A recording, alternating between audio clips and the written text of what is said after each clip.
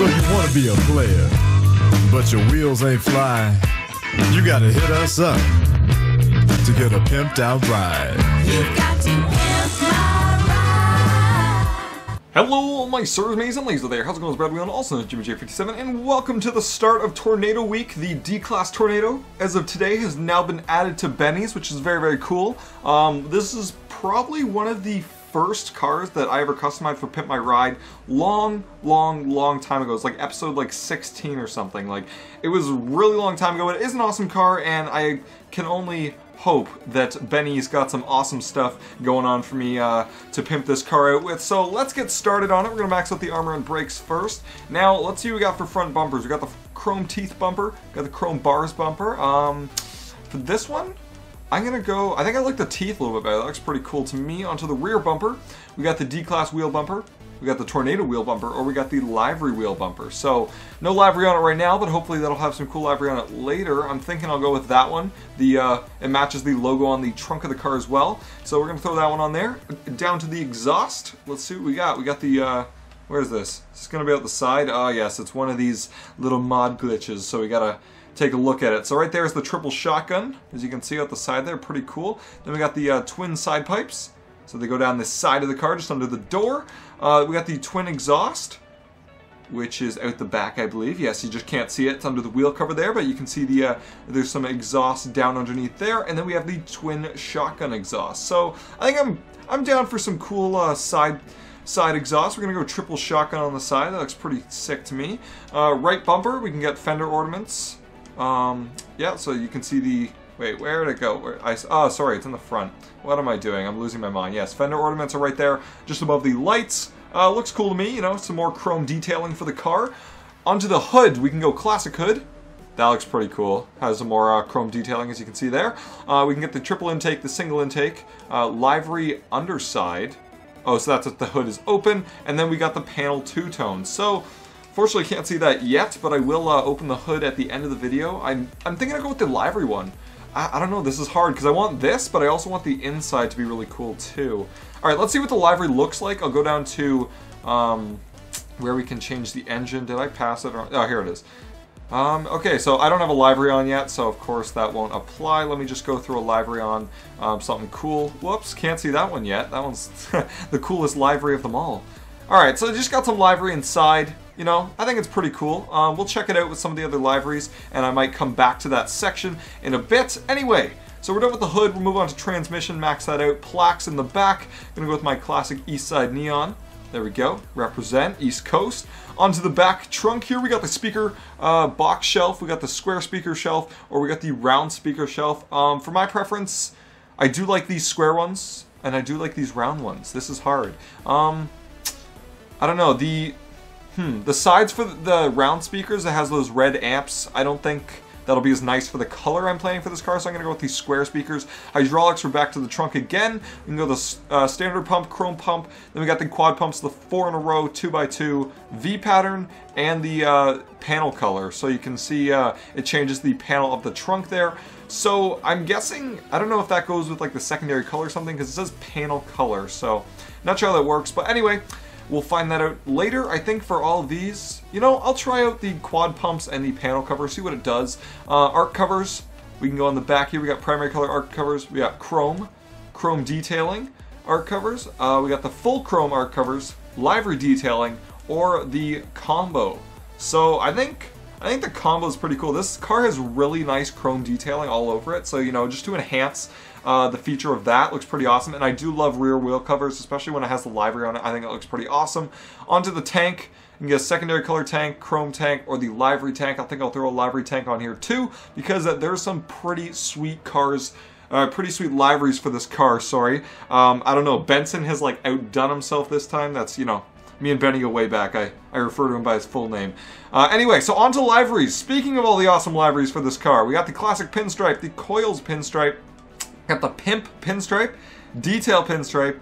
Now we get into some of the cool stuff. We got the blue retro pinstripe, the decorative glow pinstripe, neo geometric, which is one that I really like. This one's really awesome. We got the girls, of course, got that pinky color, and then the one and only, probably gonna be the most overused livery for this car, and for a reason, is the Fallen Angels one. Check this out. Now, it has flames going down the side, just outlining all the chrome detailing of the car, and it has a giant-ass angel in the front. You know, I think she's smoking or something like that. Yeah.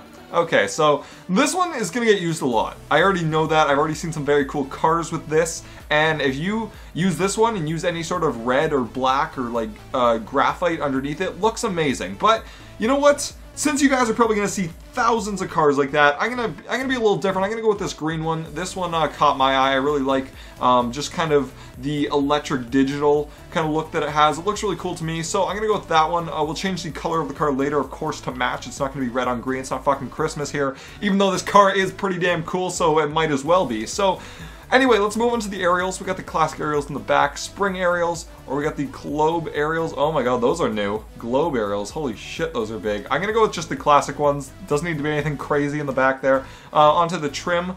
Ooh, we can change the chrome detailing? I didn't know that. Alright, so, sorry, let's go through this again. I was just looking through it real quick. We got the pink pattern, yellow pattern, red pattern, blue pattern. So, you know, a cool kind of pattern, just in a bunch of different colors. Then we got the blue wave, we got the girls, we got Action Dude, and the birds. So now all of those would be really cool, kind of matching different liveries. Unfortunately, there's no good green one to go with the livery I chose, but that's alright. We're going to pass on the trim. I do like the chrome detailing. Now onto the engine. We're going to max it out. Engine block. Let's see what we can get here. So we can get the Tornado engine cover, which is actually unique, I guess, to the Tornado, which is really cool. Then, of course, we can get our ribbed chrome covers, chrome ribbed, and the painted covers with the livery on it. So I think I'm going to try out the new Tornado ones. As you can see, it has the livery on those as well, so very cool. Air filters. Oh, what's this? Okay, so we got the front air filter. We got a chrome air filter on top, twin air filters, or the vertical ram pipes. Now, I think I actually like it just with the stock one, the circular air filter up there. That looks cool to me. Onto the interior, another awesome part of doing lowriders. So let's go check them out. I think it's just the standard stuff for this one. It's all the fur, the skin, the camos, and then you can get the striped versions of them. Now, someone requested the other day that I try out a camo one, so I'm going to be trying a digital, leather striped digital camo today. You know, we'll see how it does. For this car ornaments, I'm going to throw my classic Grim Reaper on the front. Where is he? Where is he? Oh my god, did they add more? They must have, because it is way far down. You know what? I'm going to choose one of these other cool ones. I'm going to go with, I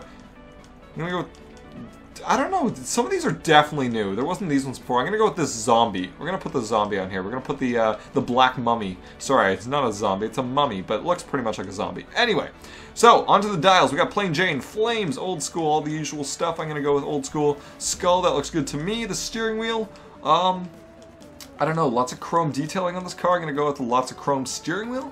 Maybe a little bit of color on it. Let's see, something like this. Something like this is pretty cool. Got the chrome ring around it. Got the 4 spokes in the middle. Looks good to me.